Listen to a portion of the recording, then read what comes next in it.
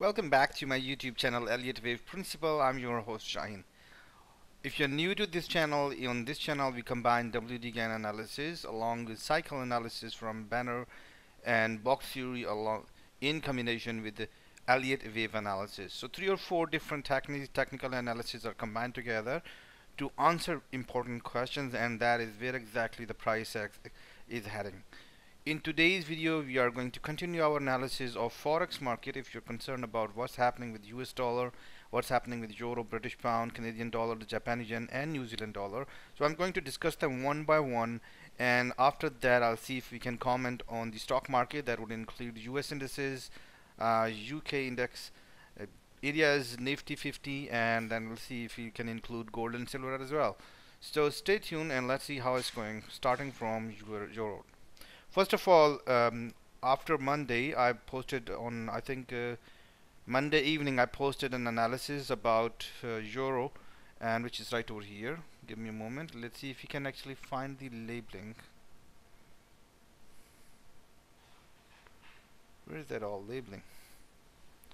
Okay, where is British Pound? Let me have a look at, because I labeled it, and all of a sudden that labeling has gone now.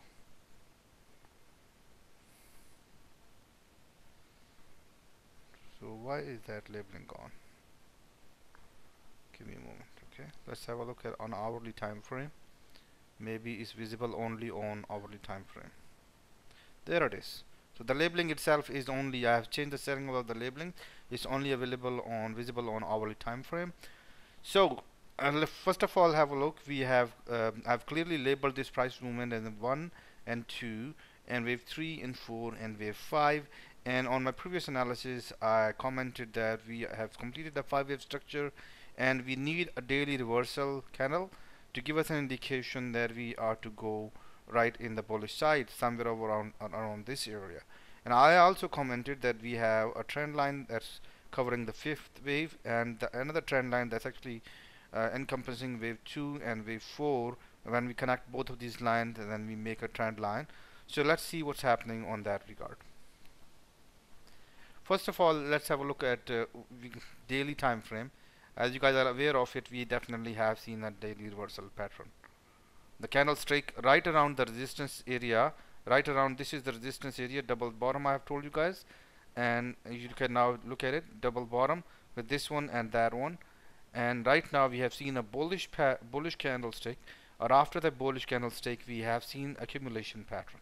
Let's have a look at that accumulation pattern. Hourly time frame, there it is.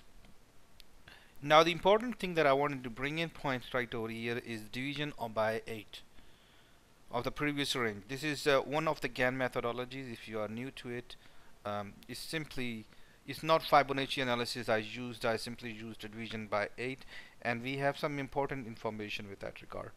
And we can see that we have seen first major resistance right over here at 2 by 8, 25% of the move, and then we came down and then we went up again right over here.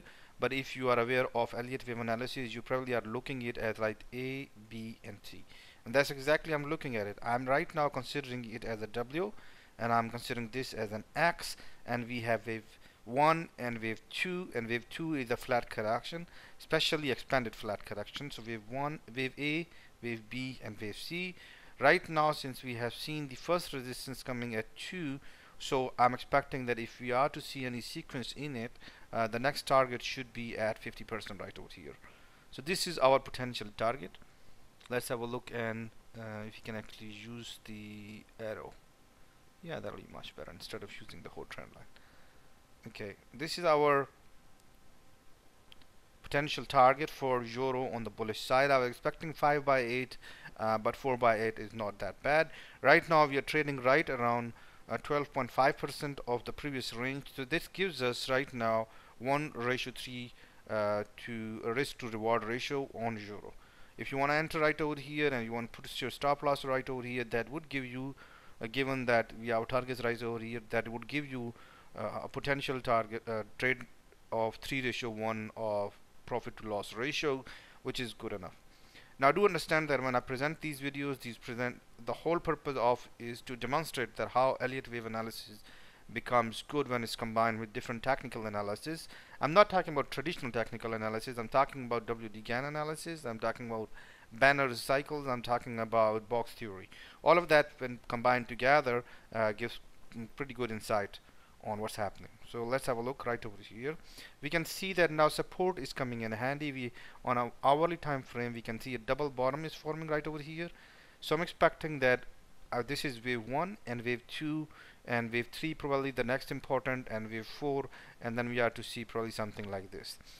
So right now what's not being confirmed by the price action is whether the wave 3 would end over here or it would end over here, and wave 4 would give a pullback. So it's up to you. Normally we are aware of it that normally wave 3s are strong, so in that regard it can definitely push to all the way right over here, and we can see wave 4 and 5 over here. I'm expecting that today and tomorrow are going to be bullish day, and we are to encounter a top happening right over here. In my previous analysis, I stated that we are to expect a sharper move upward and then correction, probably some sort of messy behavior, and then right over here. But the pattern, we can see that instead we found our first resistance right over here, and this is our correction. So right now I'm considering it as an A, a B, and this whole as wave C. Let me see if I can find some Elliott wave labeling so you can actually give you some help on what I'm looking at it, and you are not getting confused. So I'm considering this as A and this as B, and I'm considering start somewhere around this as C. This is the start of pattern, and within that pattern ABC, wave C is further divisible by into 5 wave structure, so we can consider this as wave 1. This is the start of the pattern, so consider this as wave 1 and 2 right over here, and then wave 3 somewhere over here, and a pullback, and a wave 5. This is expected to be finishing by tomorrow. I'm expecting by the end of tomorrow. So we have to see a lot of minute, unless you can go sub-minute. Okay, here it is. Our labeling for Elliott wave analysis of euro is in front of you, and right now is presenting a very beautiful trading setup. So this accumulation pattern, where it exactly happens, is too hard to say, but if you follow the price action and you stay patient, market always gives you a chance to get into the trend before the trend actually happens, before the 80% of the trend would actually happen. Let's have a look at British pound and see how British pound is doing. So let's see if we can actually use 8 divisions right over here. Here are our 8 divisions.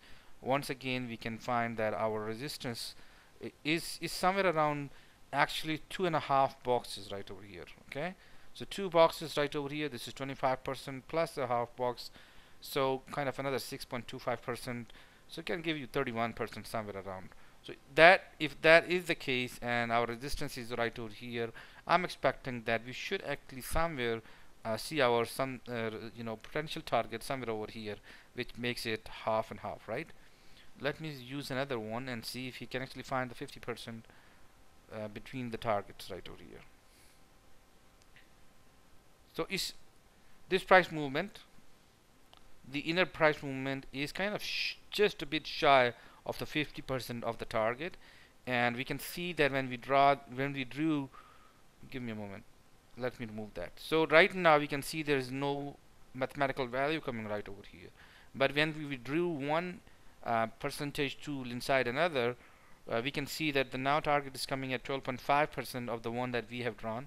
That means that this is 12.5%. We are finding support at 6.125%. Alright, so we are finding support at 6.125%, which is half of the previous box.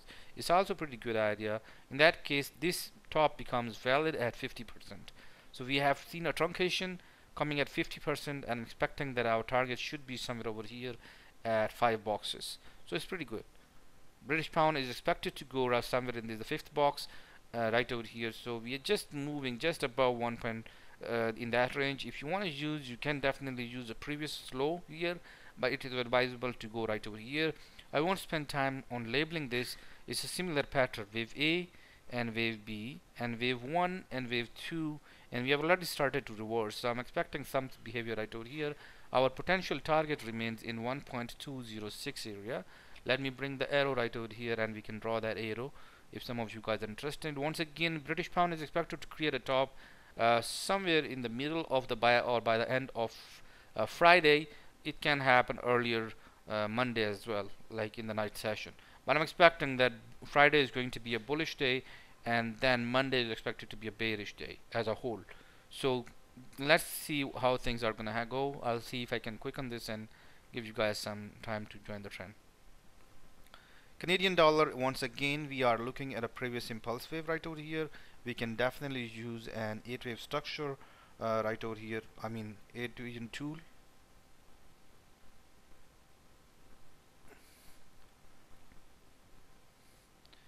Our first target that we have seen is coming at right over here. Let's have a look. The first resistance came in at 3 right over here, 3 boxes away. We can consider that our next would be somewhere around 6 boxes at 75% right over here. So we're right now considering that Canadian dollar is going to fall further down. I'm considering this as A and this as wave B. So wave 1 and 2, and then we are seeing 3 and 4 and 5 right over here. Our potential target remains at 75% of the previous impulse range in Canadian dollar. Let's have a look at Japanese yen, and the same with goes with the Canadian dollar. I'm expecting that today and tomorrow, which is Thursday and Friday, are expected to be bullish, and from Monday we're expecting to see reversal coming again. It's exactly going as we planned in Forex market against US dollar. Japanese yen is showing more strength as compared to the other Forex pairs that we have seen. We can simply draw the tool right over here, and so let me have a look.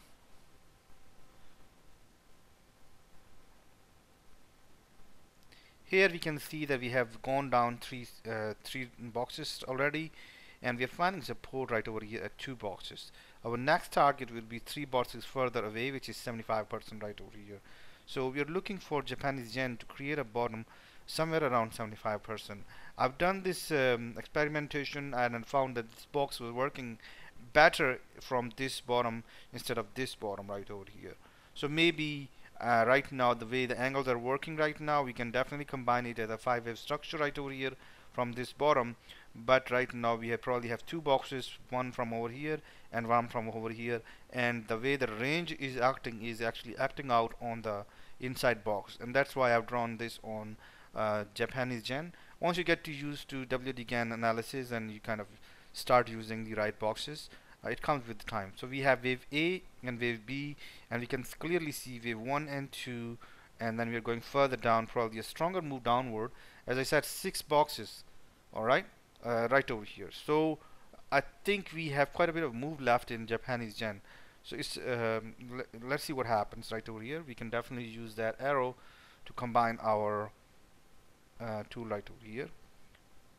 I would just New Zealand dollar is right over here too. Let's have a look at what's happening. Previous impulse wave right over here. This is the labeling that we have done on the previous impulse wave, and we can see that we have kind of found our it's coming along with just like a British pound. We are kind of finding resistance within at in the middle of the third box. So I'm expecting that we should be seeing a top around right over here, 2.5 and 2.5. So that will be 5 boxes, right? It's right over here. 62.5% is our potential target for New Zealand dollar. Let me put an arrow right over here if some of you guys are interested. Same pattern going on. Nothing has been different right over here. We can consider it as a W and X, and we have wave 1 and 2, and we have to move upward.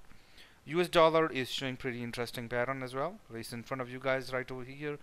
I have seen the previous move, and we have only seen a major resist coming at 2 boxes. So we have to see probably coming at 50%, which forms a top right behind, above the previous structure. So it can tell you can tell how strong US dollar is right now acting out. We have W, X, and Y. We have wave 1 and 2, 3 and 4, and then wave 5 is gonna happen. And after that, timeline is same. I'm expecting next 2 days, including today, Thursday and Friday, to be bullish, and I'm expecting Monday I will start seeing reversal. Alright, let's see if we actually see this target being met somewhere around noon tomorrow. So I think I'm gonna go long. I'm not gonna take chances because we might see a gap opening on Monday. Let's have a look at gold and let me go on stocks right over here. Let's have a look at gold and then we'll do a quick one on stocks right over here too. This labeling was done before you. So I told you that we were expecting bullish move on gold just because we were expecting strength in euro. This pattern was not absolutely clear, but depending on the strength in euro and the correlation, our call was exactly right. So right now I'm considering this as a W and an X. I'm considering this whole price movement as a 1 and a wave 2, and I'm expecting that we shall carry on actually right over here. Let me have a look. Actually, we can actually draw the right over here and see what's. We can see that it came at around exactly, as you can say, 2.75, right? So we are just 3 quarters within the smaller box. So double of it is 6.5, 62.5 plus a half right over here. So we should be expecting somewhere around this, which gives us a stop of right around that region. So I'm expecting that our potential target is somewhere in this area, which gives us 1782. It's going to be very beautiful target for gold, and it will be amazing short trade, given that we are getting very close to the top.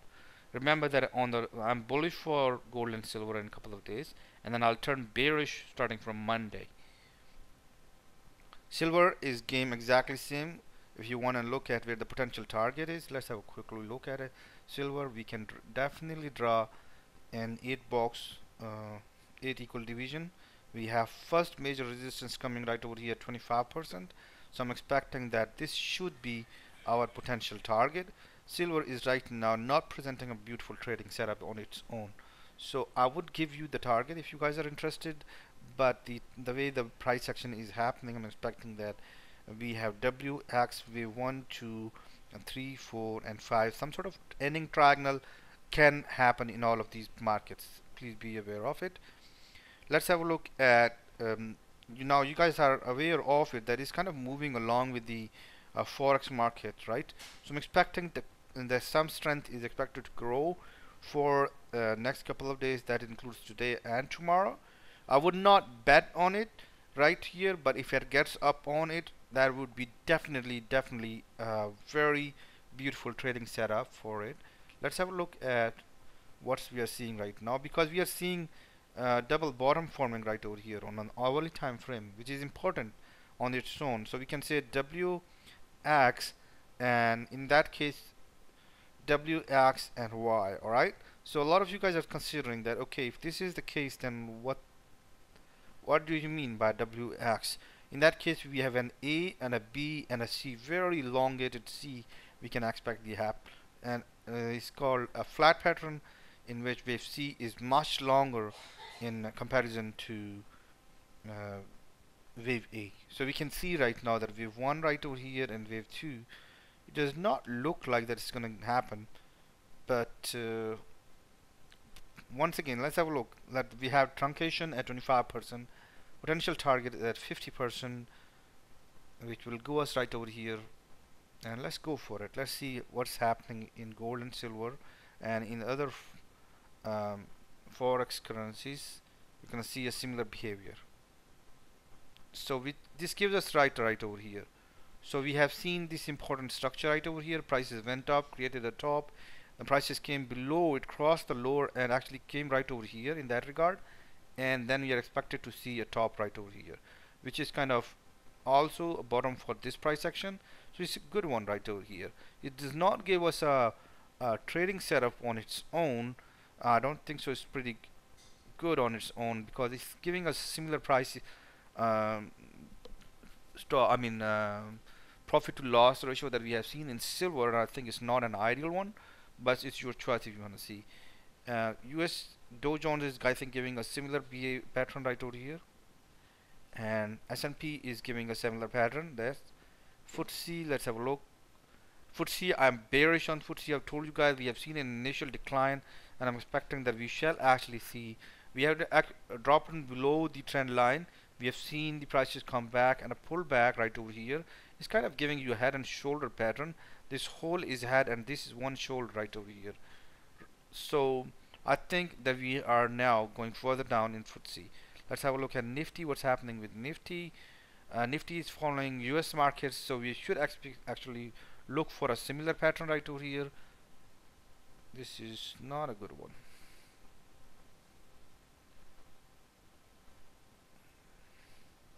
Give me a moment, give me a moment. I might have done something terrible wrong. Let me see the daily time frame. Yeah.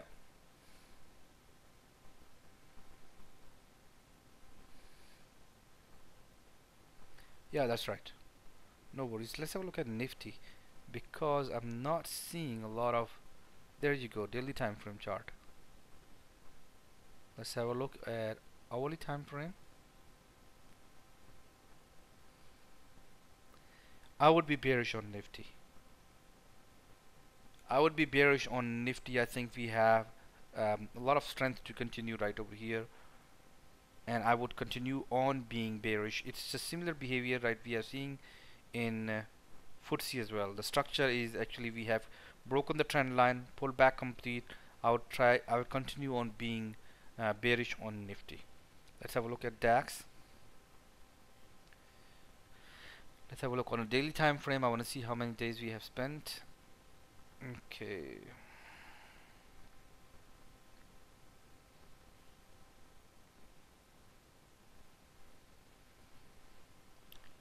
Let's have a look on hourly time frame to see where we shall be expecting. Yeah, I think we are expecting a pullback in DAX.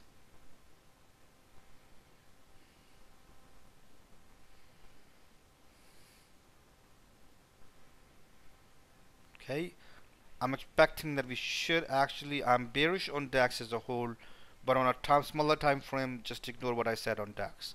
I'm bearish on a larger time frame. The smaller time frame is not really clear on DAX, and it's not clear on Nifty, so that's why we would continue doing what we were expecting on a daily time frame. Instead of running into 15-minute chart, we should do what the daily time frame chart analysis is giving. So if an analysis is not accurate on an hourly time frame, 15-minute time frame, go back to the daily time frame analysis, which is bearish on Nifty, it's bearish on DAX, it's bearish on FTSE as well. On these US indices, we are seeing that prices are expected to jump up a little. Crude oil, it did not go as we were expecting.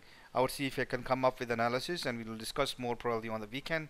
Wish you good luck with your trading. Have a good one, and bye bye.